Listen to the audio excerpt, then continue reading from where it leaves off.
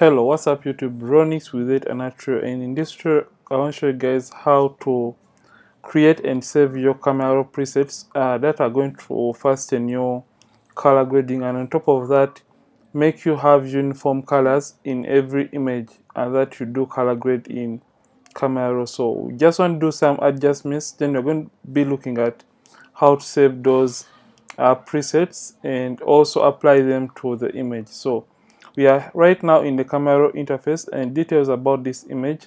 I took this image using a Canon 60 camera and ISO 100 85mm at f4 at 1 out of 500th of a second. Yeah, basically this image was taken using natural light. So we just want to create a preset that we're going to be applying maybe on most of the images. So first of all, I shot this image using a temperature of around 5700.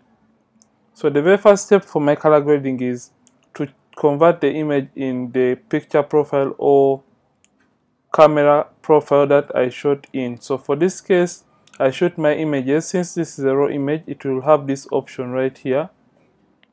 I shoot in Adobe Landscape, so I'm just going to select Landscape, and you can see I've gotten back those rich colors already. So I'm going to first of all turn down my highlights just like that to get back the blown out sky, and also do the same for my whites just like that. And you can see right now we have gotten rid of the blown out details, and it is the advantage of shooting in RAW. Then also I'm going to turn down my blacks just slightly, and also come to my shadows and just pull them up just like that a little bit. Then since I feel like the image is now looking a little bit oversaturated, I'm going to come all the way down to the vibrance option, and I'm just going to turn down the vibrance to around -5, and also turn down the saturation. Then I'm going to come and turn up my clarity, I think to around 3. But since I feel like I have so many magentas in this portrait, and it is an issue with Canon cameras, so if at all you have so many magentas, simply come to the tint, and you're just going to turn the tint towards the opposite of magenta, which is the green side. So we're just going to move this towards the green side just like that, and you will notice that we have gotten rid of the magentas, and you're getting a color close to the skin tone of the model just like that. Then after we have done so, we are going to come rather all the way down to the HSL panel, and HSL basically means hue, saturation, and luminance. So we can play around with these colors. So since we are targeting the skin tone of the model, I'm going to come to the oranges, and you can see when you come to the hue of the oranges and you turn it down, you're going to notice that you're adding magentas or some reds to the oranges, and towards the right you're adding greens to the oranges. So you're basically going to move this just up, I think at around 10. Yeah, around 10 it is fine. So you can see the before and the after so far.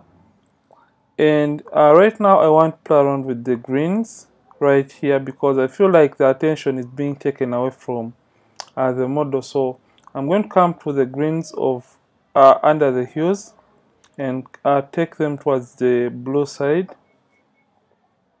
So when you take it down, you're going towards the yellow side, and when you take it all the way up, you're getting it towards the blue side.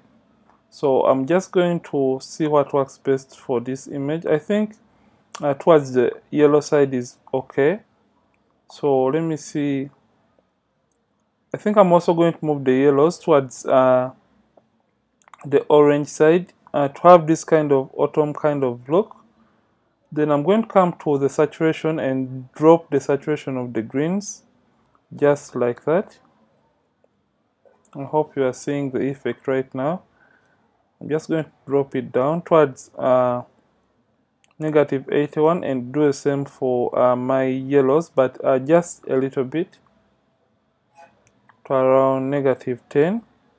And now you can see that the image has the attention is now on the model, and the distraction in the greens has been dealt away with. So I'm going to come to the luminance. Remember, luminance is more about the lightness or darkness of a specific color in the image. For example, if at all I come to the blues of this image and turn it up, you're going to notice that the blues are getting brighter, and when I come all the way down towards the blues, I'm making the blues in the image really darker, but that is not the emphasis. I'm just going to knock down the blues slightly so that the water in the background can have that kind of pop kind of feel added to it. So I'm going to come to the hues of the blues and also move it towards the green side.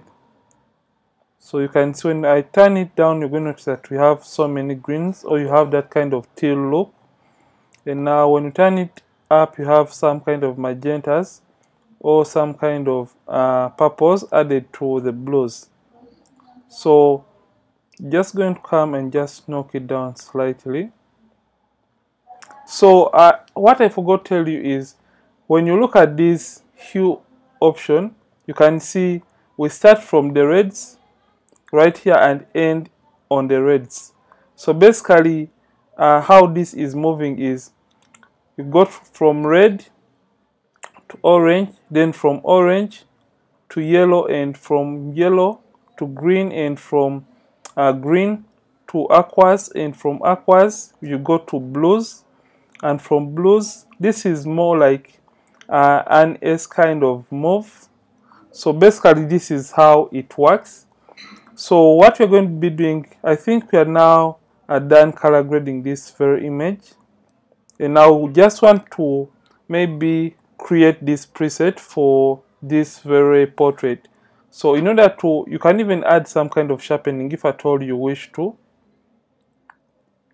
So let's first of all play around with the calibration before you can save this preset. So we're going to come to the reds, and you can simply drop down the saturation of the reds just slightly, and you can play around with this to see what works best for you. I'm just going to leave it at 2, and I think this is all. So let's save our preset. You're going to come right here and just click that. I'm sorry about this, I'm just going to hit Command Z. So we are going to come to this option, and you're going to come to Save Settings. I hope you have seen what I've just done. So we're basically going to come right there and come to Save Settings. And under this, it is going to bring up this window. I hope you guys can see it. And this window is going to be containing everything or every adjustment we have done to the image. And you're going to notice that everything is going to be checked. So if I told you don't want your preset to contain maybe a particular slider or a particular move on a particular image, you can simply come and uncheck that option just like that. So you're going to come and hit save, and now we can name this preset maybe to tutorial, just like that. And you can choose a location where to save your preset. So for this case, I think I would love to save mine on my desktop, and just hit save, and the preset is going to be saved. So we want to see if at all we can apply this preset on maybe this very image. So we are just going to come and we're going to reset what we have done to this image. So we want to load this preset to be applied on this particular image. So we're going to come right back to this option right here, and we're going to come to load settings. And when you come to load settings, look for where you saved your preset. So I'm going to look for my preset, and I named it tutorial, and I'm just going to click on it, and I'm going to come to load, and you're going to notice that it is going to load the settings the way we had wanted them to be in the camera raw filter. And you can continue heading over to the skin retouching process in Photoshop by clicking open, and let me show you guys what we had the before and after. Rather, this is the before after. So this is how to create your presets in Camera Raw to fasten your color grading process. And if at all you love this tutorial, don't forget to like this video, and don't forget to subscribe if at all you are watching from this channel for the very first time. Ronix from Ronix Photography. Thanks for watching, and I'll see you in yet another tutorial. Don't forget to keep practicing and keep creating.